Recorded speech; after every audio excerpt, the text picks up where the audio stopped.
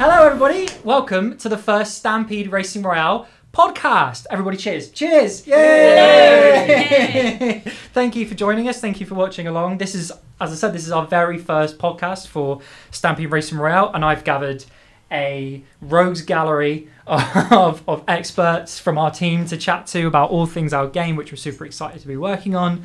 Find out a bit more about everybody here, find out a bit more about our team, find out a bit more about the game and what we're doing with it. But yeah, this is exciting. We're at we're at 1 Mill Street, which is a venue which is nearby actually our development office, which is in Leamington Spa in the UK.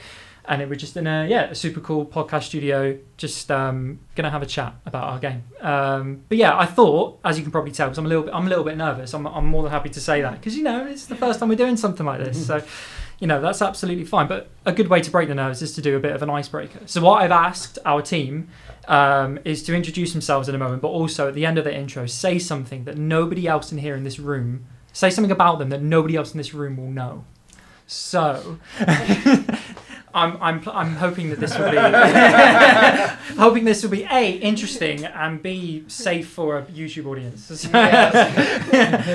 Not looking at anybody in particular. You're assuming we've done our homework on that. So, yeah. I'll kick off because I laid down the gauntlet, so I should probably lead by example. I'm Chris. I'm a senior community manager for Stampede Racing Royale. You may have been unfortunate enough to see me on things like TikToks and stuff like that. I handle everything across our social channels and community channels. So that's me. Awesome to be here. Thing that nobody will know about me in this room is that it's very natural you wouldn't know this about me because we work primarily remotely, so you may not have noticed, but I've got this big scar on my hand.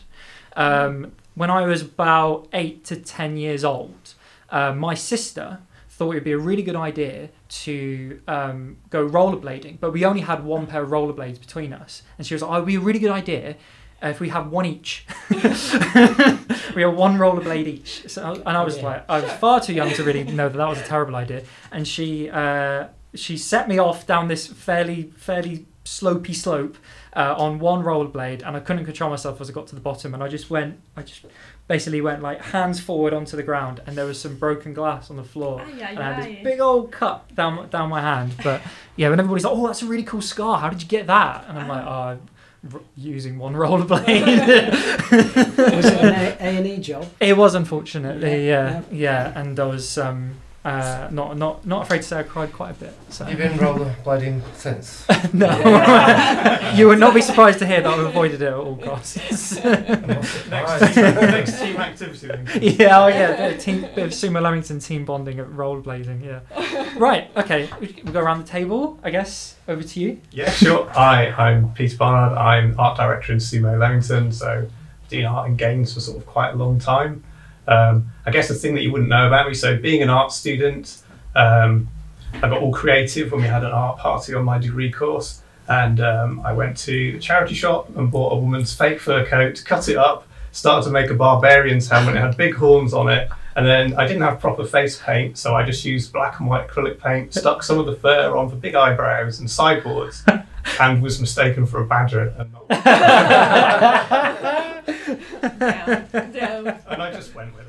Yeah, but I'm definitely a badger. Yeah, and a good one at that. I like that. I'm not surprised that it's very arty, but I like that. Well, not very arty because they mistook you for a badger. Yeah, it was an attempt. An attempt was made. Yeah. Over to yourself. So me, it's another Chris. My name's Chris Southall. I'm the studio director at Sumo Leamington. We'll talk about it a little bit, later, how the studio started and stuff. But I've been at Sumo now for 4 years, and my job is just to take care of everything, make sure the studio's running well. In terms of things that nobody would know about me, I actually didn't do my homework. Right. Come back to me later. Okay, right. Who's here? Yeah. Adding to the suspense. Yeah, hi, I'm Lucia Figoli. I'm an artist and I do concepts in Sumo Leamington. Something that nobody knows about me, which it's not really at the same level as the badger / the costume thing, but I really love to watch docuseries about serial killers, crimes, and the cults in general, everything bad in the world. So I'm a big fan.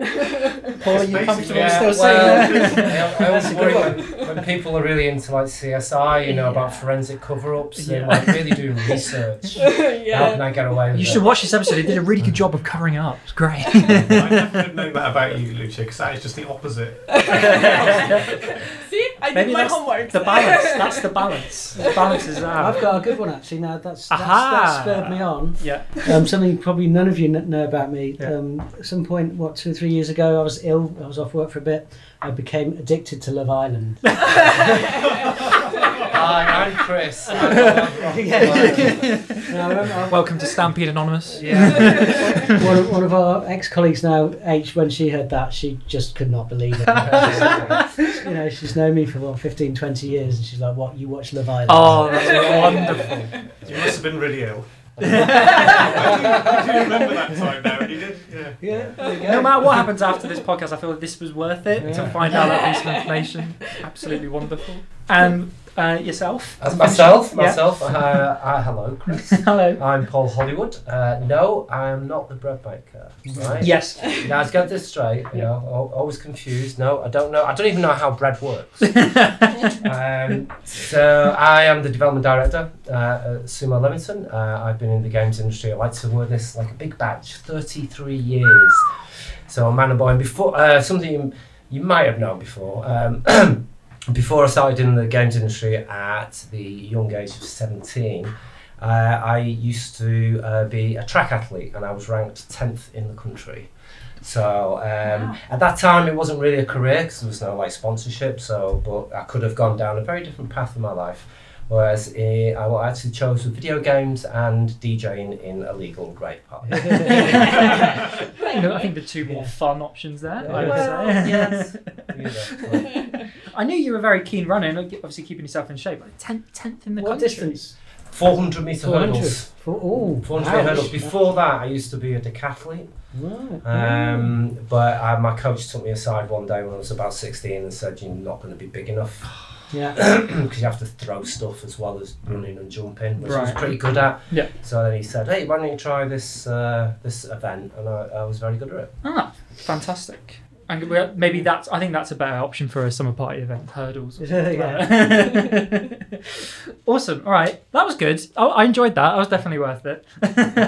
So obviously we're here to talk about Stampede Racing Royale, which is the awesome game that we're all working on. But I kind of want to take a bit of time before we do that to talk about our team, our studio, and the people that are making this game. Because I think it's, I guess I'm biased to working as a community manager. I think it's really important for people who are playing games to kind of understand the team behind the thing that they're enjoying, and really get a sense of like the effort and the talent that goes into that. So that's kind of one of the key purposes of what this podcast will be all about, as well as kind of delivering a bit of kind of insight into like the decisions that we make for the game and how we're involving our players going forward. But yeah, I really want to kind of put a focus on our team and our studio. Probably best to start with you, Chris. So like, the first question really is like core values of our team. Like, you're the person who kind of really leads this from the front. So, if you were to pick out some core values of Sumo Leamington, like what would they be? Yeah, I mean, we talked about this early on when we were starting the studio, when there's 3 or 4 of us in a room, and, what did we want to do with the studio? We kind of started with a vision more than values, and the values come under the vision. I think we all in this room know what our vision is. Our vision is stated as, we make you look forward to tomorrow. And, I talk about that a lot. The idea there is kind of experiences we're making, the games we're making, our players are coming back, day after day, and they're seeing different things in the game and looking forward to what they're going to find and see a changing game as we go forward. But it's also about the team as well. We want to be here working together as colleagues, looking forward to tomorrow and enjoying our work. So I think that's really important. In terms of values, I'll have to crib slightly, but we spent a lot of time thinking about this, and I think my experience to this day is everyone really does live by these values, and we've got such a nice team culture, and we'll probably go into it a little bit more later, but we've got great engagement. Everyone's having a lot of fun working on this game. We're enjoying playing it as well as making it, which is always a good sign. But we start with trust and respect. That's important. Anybody who's working within the studio for me, it's important if they have agency, by which I mean, that they're kind of given responsibility for what they're doing and trusted. So trust and respect is a very important thing. Improvement is another value, and I talk about mastery. If somebody has mastery and has agency, those are two of the three things that I think are really important to people just being happy on this earth. So I think if we're seeing that, then that's going to be a good thing for the studio. Supporting each other is another very important aspect. We don't want to be islands. This is a collaborative thing that we do, and we want to be supporting each other in that. Sharing is part of that as well, and it all comes down to our enjoyment in what we're doing. I think shines through in what we're doing with the games we're making. So that's kind of where I would start with our values. Really. Yeah. I could go on, but I won't go on for hours, don't worry. Anybody want to kind of add to that? Or? Yeah, I think I was going to go back. So when Chris brought me into the studio 18 months ago, before that I worked at 3 other studios, each studio for roughly about a decade. And I was a co-founder of each of those studios. Sumo Leamington is by far the best studio I've ever worked at. So I was doing something wrong in my previous, as a founder of other studios, but to go with the values, but also the ethos, the energy, the passion, the creativity of everybody in the studio is a very special place to work. Yeah, and I think it's interesting because the studio largely formed through the pandemic. We had 16 of us before the pandemic kicked in, and we're a lot bigger than that now. Won't name exact numbers, but we're closing on 100 people. And 120, 30, something like that? Depending on how you look at it. Because, our sister studios and who's working with us. Technically speaking, I think we're around 100, but there's more of us working in general on the projects that we're working on. But yeah, we've got quite a diverse team and people coming from all over the globe, and it's a real mix of people. And I think the thing that underpins it is, sticking to those values. I think that's really important. But the thing that I like is it's such a kind of diverse spread of people. You've got ancient people like Paul, who's I can only say that because I'm basically as ancient as him. We've got a good mix of ages and experience and diversity in the team, and I think it's it was always really important for us to achieve that, and it's just a testament to how cohesive the team is that coming together through lockdown and working remotely. We're still able to work together very effectively. It's good. Yeah. No, also about that, so I'm from Italy, right? Yeah. So when I came here in the UK, when I found the job at Sumo Leamington, obviously as many immigrants probably have the feeling of, I'm going in a different country, so I'm worried if the team will be, welcoming me, or just worried about the people that I was about to meet as a team. But honestly, when I came here, those worries just went away, because all the people that I met were really nice to me, and they weren't judgmental. They were actually very curious about my background. So it was just really nice, and it's also thanks to the values. Yeah, I think that you built up with all the other team members before I arrived at Sumo Leamington. Definitely. I think this is the first spoiler, the first big secret to kind of give away during this podcast series. But making games is really tough. I think it's kind of taken for granted a little bit sometimes. When I didn't work in the industry, I was just like, everybody must really enjoy it when you work on games because it's video games. I thought that when I did work in the industry, you kind of assume that because it's a hobby turned into a job. But to be able to. But it's not. It's really stressful. It's difficult. There are deadlines to hit. It's so difficult to create these awesome things, and so to be able to work in an environment that does feel like that and does feel enjoyable, and you do look forward to tomorrow, is really, really important. And I learn that more and more the more that I work in the industry. So you always get that thing when somebody says, "What do you do?" So I make video games. Like, you just sit around playing games all day, do you? It's like. No, not quite. Yeah, absolutely. Yeah, I think we've talked a bit about it, kind of the values and stuff like that, but maybe I don't know if there's any kind of examples we could pick out of like what makes our team specifically great. I don't know if like I might come to you first, Pete. Like some examples you can give of like the way that we work, or the things that we do, or things that you enjoy the most about like what makes the Sumo Leamington team specifically like such a great place to be and great place to Well, I work. think Chris touched on a little bit about how. I mean, I think I might have been the last employee hired in real life. Ah. It wasn't me. Of course. Anyway, as we all went home from there, it was really interesting just seeing how the team grew and those relationships grew, because there were some people even then obviously working with us from different parts of the world anyway. But I think it just meant that we just worked that bit harder at communication. But I think the really important bit was when we brought people into the studio, we really explained that, in the hiring process, this is what we do. Does this sound like it's what you would like to do as well? But I think the things that really sort of struck a chord with me was, certainly with this project as well, over 2 years ago when we're starting, we were a very, very small group. And it was just that celebration of each other's work. Everyone was just loving seeing what we're all doing, and that level of excitement and communication right from the start was really, really good. And I think that's where those strong bonds really happened. And True. You could see it if when you look back in our old playtest videos that we used to record as we played the game weekly, just the sense of joy and just how much fun we had, when the game didn't work properly, not because we hadn't done it right, it's because we literally hadn't made the game. So we had to talk around it. Oh, don't do that. Yeah, that's true. Like everyone sit on the start line and don't start. Yeah. Led to some hilarious moments, but I think it's those shared experiences I think that helped build a stronger team and that good relationships that we've all got.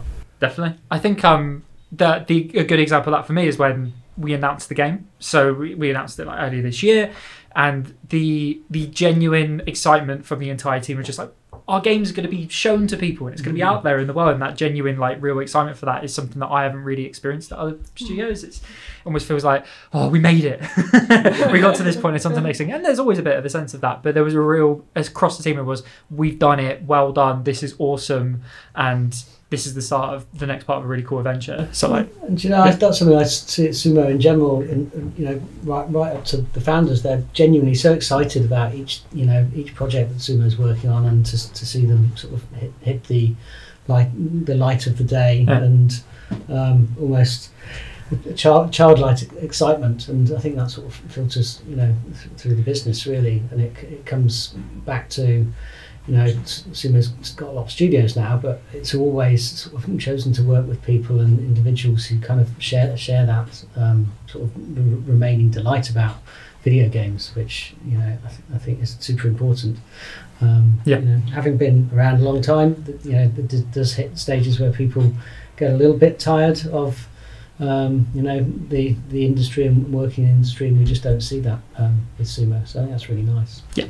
Also, excitement is contagious. So if you see one person that's really enjoying the game and doing what we are doing, like enjoying the work, it's contagious. So at some point this excitement will come back to you from other people. So that's true. Yeah, I felt that, absolutely. I've only been here since January, but I could feel that ever since I joined. So yeah, absolutely. That's very true. When we do playtests, Lucia, your excitement makes me excited when playing the game. Yeah, so to peel back the curtain a bit, at least, I mean, many more times than this, but at least once a week we will do like a studio-wide playtest. Like, we'll do a lot more than that to test things and look at specific things, but at least once a week we'll do like a playtest, and we'll go over and check certain things. And yeah, there's a good selection of people that if they leave their mic on, it's like, no. Yeah. You maybe put yourself in that category potentially. Maybe. I only make sure I mute myself just to make sure I'm not part of that category. But yeah, you're right. It's contagious. It's fantastic. I will say those playtests are my favourite time of the week. Really. I can't always make them, and I'm gutted, but I can't, because it's such a nice time every week. If you miss them, you'll see the chat come through and it's I can't believe this happened, or GG, and it's I missed it. Big stream. Yeah. It always generates a little video or a GIF of something. Something will happen. I've got plenty. They'll be rolling out. Absolutely. All right. We've danced around it a bit. We haven't really properly talked about it, so let's talk about our game, Stampede Racing Royale. So this was something I was really interested in when I first joined. When I first joined the team, I was chatting to some of yourselves here and some other people, and they were kind of walking me through the game and showing me some first visuals. I was like, I'd play that. That was a big thing for me. I'd enjoy the hell out of that game, which was a big thing for me. And immediately the question for me when I was like looking at it, and it's like I still have a little bit of this question now, is where did this idea stem from? Like where was the seed planted? I guess maybe Chris or Paul, you might talk about where kind of the vision came from. Yeah, I'll start, but again, it's sort of I suppose a lockdown based story. But it goes back to sort of the heritage of the studio almost. I used to work at Sega before I was working at Sumo. And one of my jobs at Sega was to come and work on a game called Sonic and Sega All-Stars Racing, which is a mouthful. And Sumo was building that game, so I came to work at Sumo in Sheffield a little bit to help the guys working on that game. I've got a lot of history of doing various racing games in the past. So there was kind of a shared heritage there even before I arrived at Sumo of working on karting games. Sumo primarily as a company, certainly historically, does a lot of work for hire. It collaborates with other studios to make games, as well as doing sort of end-to-end development like the Sonic Racing game. And having started Sumo Leamington, we were working on various things, but really there was a wish from the founders always was to do something original. And my background, same as Paul and I think Pete as well, is making a lot of original games. And literally, we had a brief window in lockdown when some of us could get together. And I was sitting with Paul over lunch, and it was literally a conversation of, okay, so what we're going to do then? What we're going to do is an original game, and something involving vehicles made a lot of sense. One of the guys in Sheffield, one of the creative directors in Sheffield, got an idea as well to maybe do something a little bit novel with karting. Our specialisation in Leamington really was big server-based games which have communities of people in there. And the idea, and people talk about it now, it's kind of an obvious idea really, but a battle royale karting game, given the heritage of the people in the studio and Sumo, just kind of made sense, and we carried on from there. Yeah. I suppose it'd be interesting for Paul's view, because he had a similar experience to you. He came to speak to us, and one of the things he was obviously looking at is what we were doing, and he saw the early stages of very early. I remember coming down to the studio the first time, and it was like a blocked out track with cubes, and they were like, "Play this," and I was really rubbish at it, and they're like, "What's wrong with you? I thought you played better racing games." I must have personally, I am super happy to be working on Stampede, because my favourite genre of video games are racing games. I've made, like Chris, made a lot of original IP racing games as well as licensed racing games. Paul and I used to be rivals, although we didn't. Yeah, true. We can touch on that. That bitter rivalry. We'll get into that. My favourite genre of racing games are karting games. Yeah. And so to actually find out, that was what I was going to be working on, but we had this novel twist, 60 players online. And every time, I was lucky enough to be in LA to do the announcement press tour. And when I was explaining what the game is and showing the game to journalists who are inherently very hard to impress, because they see a lot of games and a lot of games in development. And the sort of thing was like, this is so simple. Why hasn't somebody done this before? And sometimes those simple ideas are overlooked because you try to be a bit too clever. Be too cleverer and sort of be, trying to take something that's never been done before. This obviously is a new subgenre, but we are creating something that's unique. It's new, it's full of energy, it's full of life, and it's got a lot of appeal. Really, really, it's exciting to be on it. So I guess what I haven't asked yet is what you've probably done 2 million times already, which is like the elevator pitch for the game. Like, so if somebody's joining, like, what's this game? Oh, you're talking about it. I don't really know about it.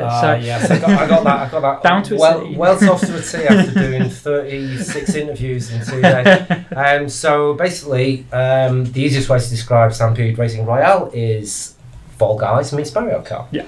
So 60 players online. You've got all the classic tropes of a karting game. You've got power-ups and pickups and weapons to use and things in the environment that are trying to attack you but also aid you, like boost pads. You've got cool jumps. And then you have this elimination. We have in the game 3-round elimination. So if you don't get through to the first round, you're eliminated. You start again. But if you progress through the 3 rounds and break down to get down to the top 20 in the end, and you could be crowned champion, and you acquire loads of cool stuff that goes with that. So that sort of competitiveness, but also sense of jeopardy that you have with each round, that will I make it through, will I not? Then that's, that emphasises the excitement of the game on top of the core racing gaming experience, which is really joyous. Yeah. Sorry, I made you go through that whole media. I'm sorry, I've some repressed memories. Not got PTSD yet. Maybe after Gamescom. Yeah, right. That'll be all get through Gamescom. Yeah. That's one thing I was thinking. You sort of talking through that there. It is it's quite an easy idea, and you get it straight away. Technically, actually having that many players in a closed space and moving quite fast and having collisions, it's not an easy thing technically. The concept is. Oh yeah, why hasn't nobody done that before? Then simple. Making it actually happen is an effort. I've got to say, even at an early stage, we've got a great set of people working on the server code and the client code. It's just been really impressive to see, how that's come together really well. Because we sometimes maybe forget actually how long it's been working well in terms of just the core game. It's been much fun. Yeah.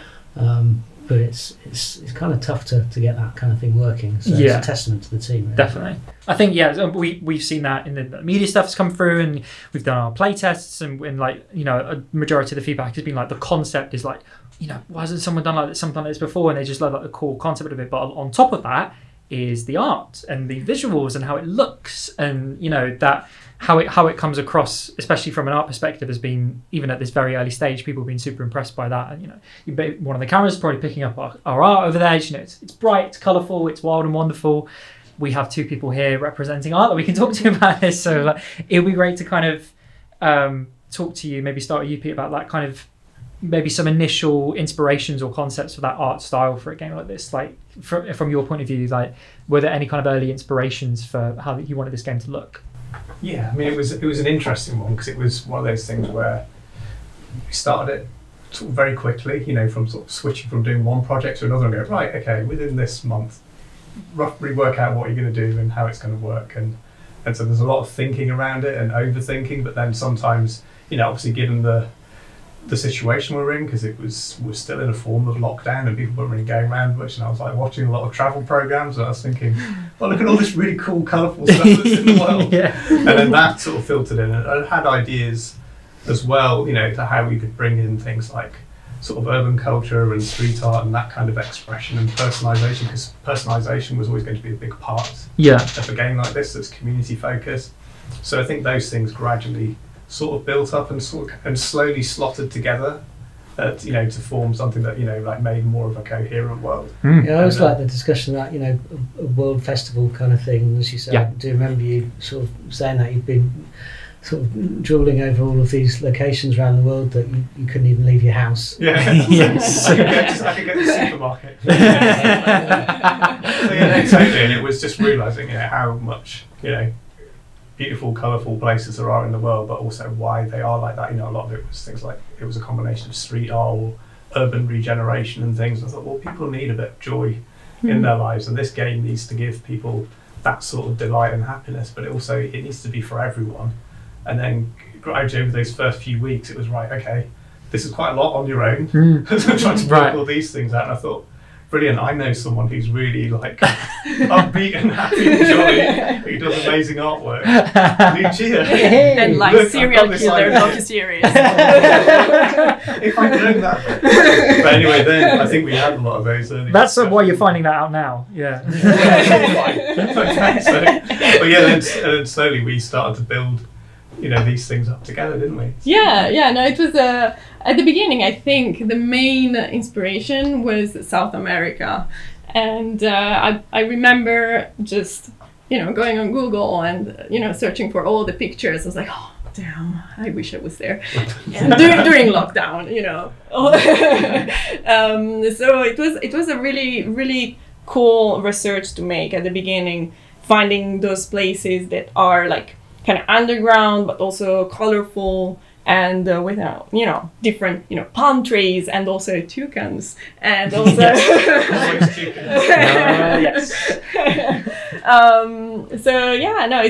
it was interesting also seeing how through time that style developed, because at the beginning I think it was maybe a bit too niche, because we were saying, okay, South America vibe. Maybe it was a bit too much that way. Okay. So I think through time we managed a way to develop it in a more urban way, and to make it more, I don't know how to say it, but wider. Yeah. Okay, Yeah. cool. I suppose the bit that we worked out is what to take out of that early stuff. Yeah. You could spread around the game to give it an overall identity, and then from that it's like you can take this game anywhere, and a lot of that kind of art culture stuff that we developed will just be the thread that ties everything together. Yeah, I think we'll touch on it a bit in terms of like player feedback in a moment, but like what's been really cool is like we've only, in terms of stuff that we've shown on the channels, and even like when we've done playtests so far, we've shown like a slice of what this game is going to be, and even then a lot of the feedback we get is, I love the variety and like the maps and the art style, like, and we've shown like that. So that's super important, because and it's a karting game. We're coming out. Well, there are some very good and competitors in that genre, that we have a style that sets us apart, and that is quite, really important. It's a very strong style. It's very recognisable, but it's also something that's going to grow. As we, it's a games as a service. This is going to be running for, we hope, many years. And that progression of the content that goes into the game and the personality of the game, as we get feedback from the community, will just keep evolving and growing. So that that exciting future that we haven't got to yet is quite tantalising. Yeah, definitely. So you touched on it a little bit before we move on to kind of like what the plans for the future and things like that. But the racing heritage in this team, whether it's kart racing or it's like the racing genre in general, is like we're here in Leamington Spa. It's known as a hub for UK gaming, and particularly racing games. I know it from myself, working at different racing studios and lots of ones nearby and just over the road. It's a hub for that kind of genre. And within our team and within this room, we have so much experience when it comes to the world of racing games, which is such a resource. I don't know if I guess either of you can maybe speak to that a little bit more, because obviously yourselves, you've got loads of experience in this genre, but I know that we've got handling designers and level designers and like all the so many different disciplines that have so much experience and goes, that's how you make something fun, or that's how you make something enjoyable in a racing game, which is such a huge resource. Yeah, I think it spans wider than just traditional sort of console games, going back to sort of our competition from former years. Even though I didn't realise it, I was doing the Colin McRae series, Paul was working on WRC, so they were sort of, as the PlayStation era happened, those two games were fairly big on the PlayStation as well as other consoles in Colin McRae's case. But we've got people who worked on mobile racing games, as well as a lot of karting games across different sort of subgenres. Obviously, pretty much everybody who is working in development in Leamington has touched Codemasters at some point. And that's obviously where I started my career. But the mobile racing games, and even sort of the mobile casual games that some of us have worked on, the player versus player. Sonic games that I worked on when I was still at Sega. Phil, who's our technical director, has worked on a lot of casual games, as well as starting on the TOCA series at Codemasters. And I think, as you touched on it, some of our handling designers have come from Sumo's Nottingham studio, and they worked on Team Sonic Racing as well as some of the former Sonic Racing games. So there's sort of a nice blend of deep racing experience, and having genre expertise is important, because you learn things over the years, but also having sort of that balance of mobile games as well as console games, I think, is important as well. Definitely. Yeah. I'm still dining out on a game that I made 15 years ago. So I'll let you mention. Which was classed as a sort of generational defining game, which really, because the consoles have gone so powerful from PlayStation 2 to PlayStation 3. We went to HD graphics, which meant 4 times as many pixels, 4 times as much work. But MotorStorm was like an amazing experience. MotorStorm Pacific Rift, I was creative director on both. Previous to that, as Chris said, WRC games, it was really interesting because every year we would launch WRC 1, WRC 2, Yeah. WRC, and then just slightly out of step, Colin McRae would drop, Colin McRae 2, Colin McRae, and I'd be like, we'd be like, oh, what have they done now? Oh, right, okay, we need to borrow that, okay, yeah, we'll borrow that thing, and then unknown to me, Chris and the team over there were doing the same with us, when looking, what's Evolution done now? Okay, we need to do that. So yeah, it's there's a lot of history and a lot of development, but that is not the reason why this game is so good. This game is so good because we married that experience and that knowledge with the sort of passion and the input and the skills of the rest of the team. So people are maybe not as Old. Thank you. I'm trying to think. Dodging around. Do you know what? I hate them all with their youth.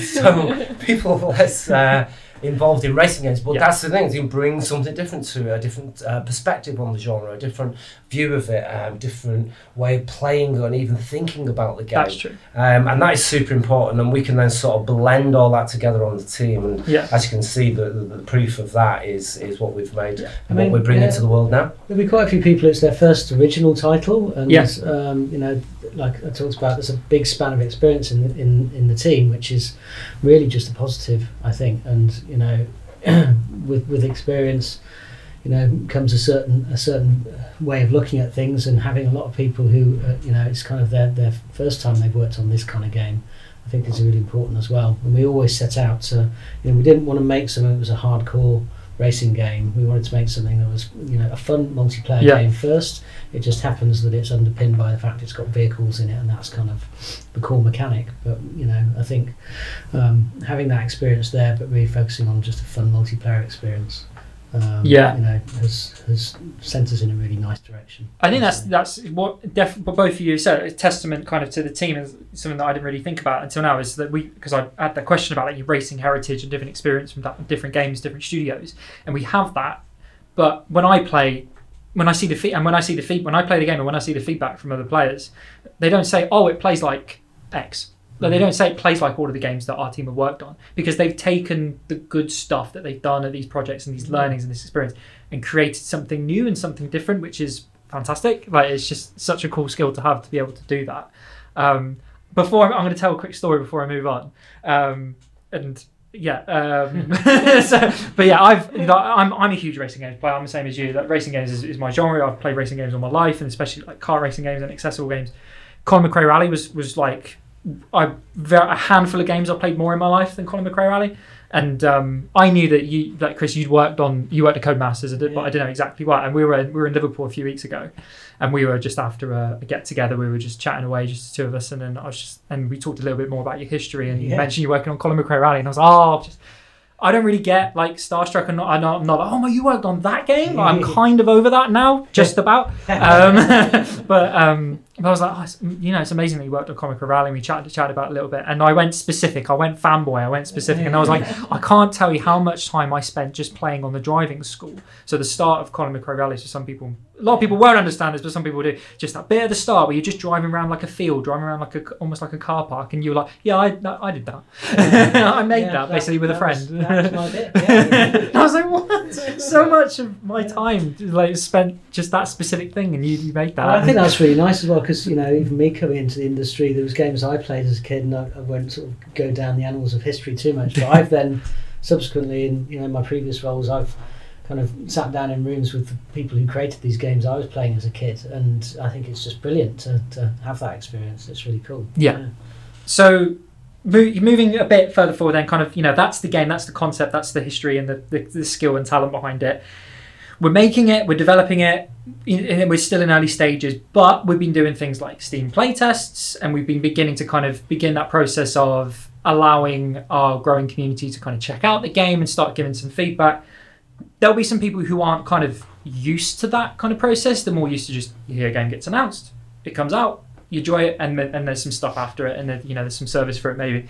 But we're taking a slightly different approach, a bit, and a more and more popular approach, I think, which is slowly kind of basically take a community along as part of development, right? And bring them along on that journey. But a lot of people will wonder why are we allowing people to have eyes and have the ability to play the game so early? I guess I might start off with you, Paul. Like, what is the value in doing things like Steam playtests like we are now?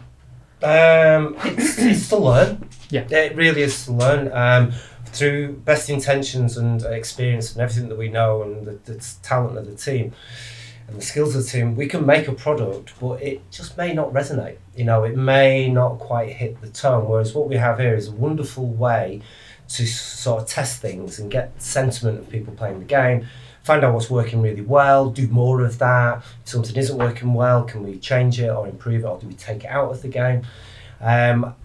My history was working on boxed products where basically you stopped working on the game, and at the end of every project it would pull the game out of my cold dead hands, because I was like, it isn't ready yet, it isn't finished, and then you couldn't do anything about it. That was it was done.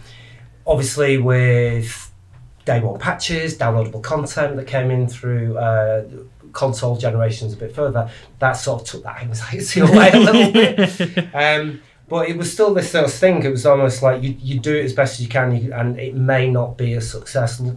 Luckily, I've worked on successful games. So for me, this is almost like a more comfortable environment as a developer. So, you know, being able to know that we can affect change and we have agencies, we carry on this journey through development. And yeah, the voice of the community is basically, we're making this game for the players. We're not making it for ourselves. And we want to make sure that they're enjoying it, not just when they first play it, but when they come back and play it, you know, how many months later. We want people to keep enjoying the game as much as possible for as long as possible. Yeah. And that means it has to grow and evolve. Yeah. And it's in an early stage at the moment. Sometimes the assumption is, it's playable, therefore, you know, it's really far along development. So there's so long to go in terms of, you know, what we haven't finished yet, what we want to add, what we want to improve. So yeah, we're still in very early stages. But anybody else here that, you know, we've started doing that kind of playtest process, so people beginning to get their hands on a slice of the game. Is there anything that's like surprised you that you've seen so far when you've seen folks play it or send some feedback of you've thought, I didn't think they'd spot that, or I didn't think they'd play it that way, or I didn't think that would be a highlight for them? I don't know if anybody's got something that they've seen yet. I suppose from my point of view, going back to, you know, why are we doing this? As Paul said, you know, originally you'd make a game and you put it out there, and you know, that would be it. And it was always interesting if you're working on a sequel to sort of try and improve the game and try and figure out, you know, what people were enjoying about the game or not. But you were still guessing back in those days, and it's, you know, a lot of us have got a lot of mobile experience as well in the studio right now, and actually the opportunity to have a game running and be able to see what people are enjoying and sort of move towards that more. And it's not to say we're not kind of owning the design of the game, but we want to kind of have the game working with the community. To your question about, you know, what surprises, you know, we've got some automated drivers in the game that or bots as we call them. We thought they were pretty good. They're not good at all. You know, we have people in the team who've been playing the game pretty much for, you know, a year in its current form, and then suddenly, you know, you start doing some focused testing, or you put it out in an open beta as we have recently, and kind of you see that the best of us are nowhere near as good as the public playing very quickly. And you know, I think that it's useful to be able to see that and because we want the game to be, you know, great for new players who aren't maybe that competent at playing racing games, but we need it really to work well for people who are competent at you know, karting games, and setting up the game such that it's rewarding for both, you know, both ends of that spectrum.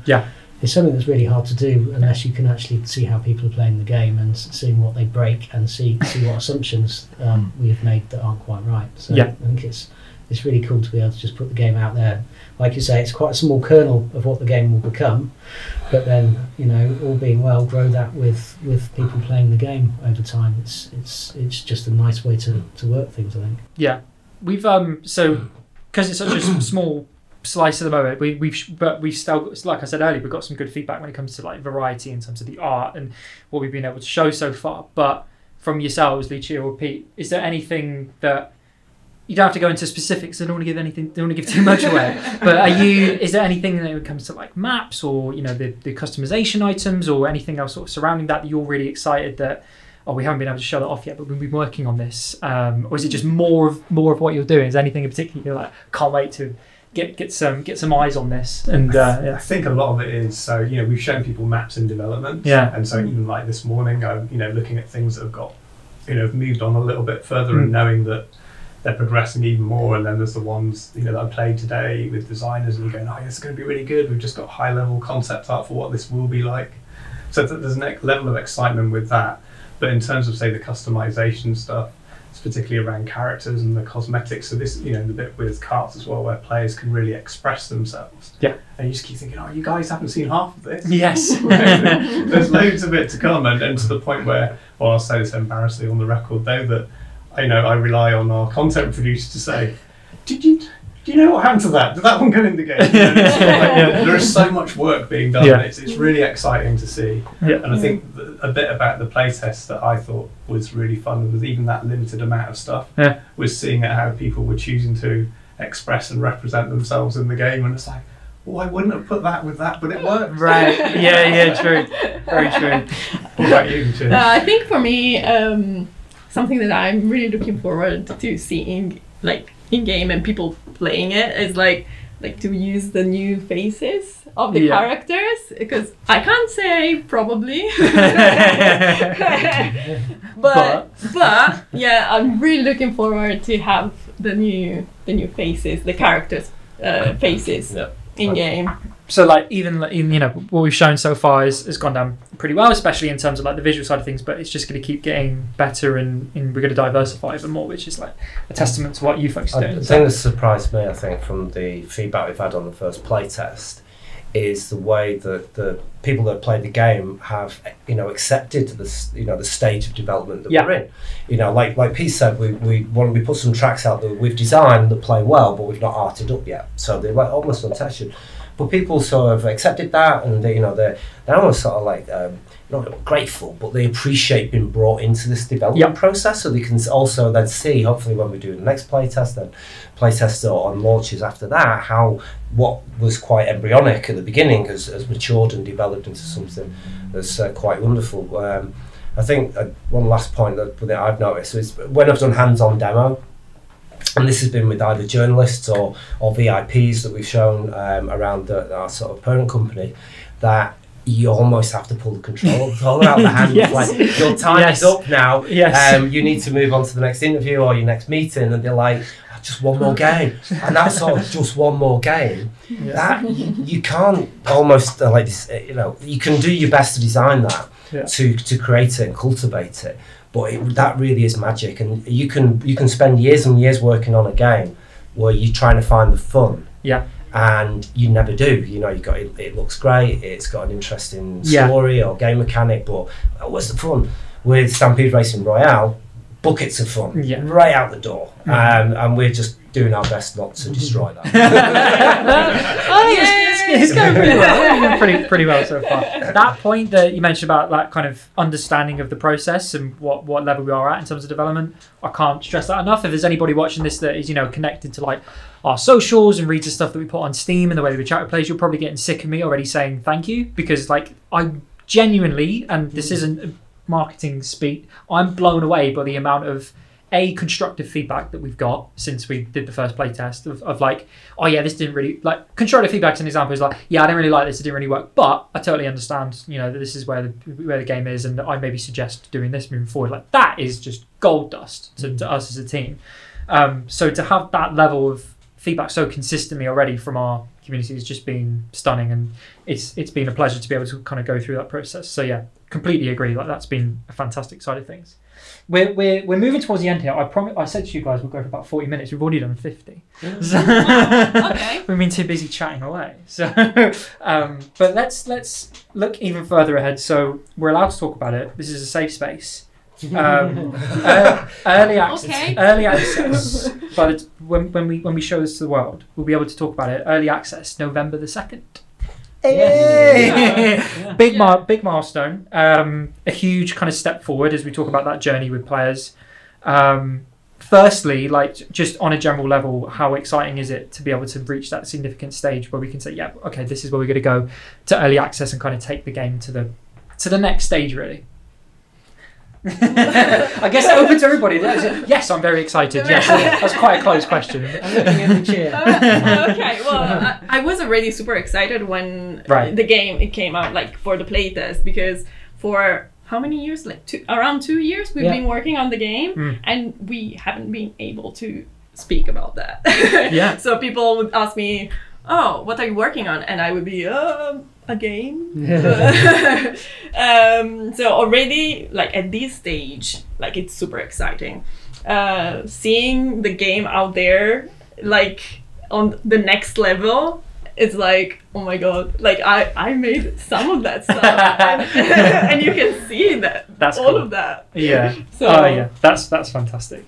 Yeah, it's. I mean, I'm super excited for it. And I think the key reason is that it's going to be a big step forward in terms of what we can let players experience. It's going to be kind of people seem to have enjoyed what we put out so far, but that we'll be able to add to that with features and ways to play and more cosmetics, potentially more maps, like all these kind of things that we're working on. So yeah, I've maybe given the game away a little bit there, but I don't know if anybody can kind of give maybe a bit more insight into some of the things you're most excited to kind of share once we get to that stage of early access. I have to be careful about, because there's all sorts of things that we're thinking about coming into the game from early access and beyond. Yeah. And the point is, early access is kind of in equal measures scary but exciting. Yeah. I'm excited by the scariness too.